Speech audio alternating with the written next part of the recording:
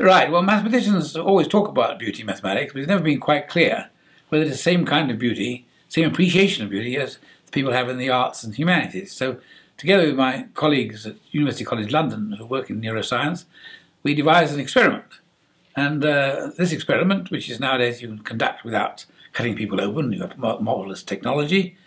Well, to cut a long story short, this experiment showed conclusively that the part of the brain that appreciates mathematical beauty is the same part of the brain that appreciates beauty in other fields.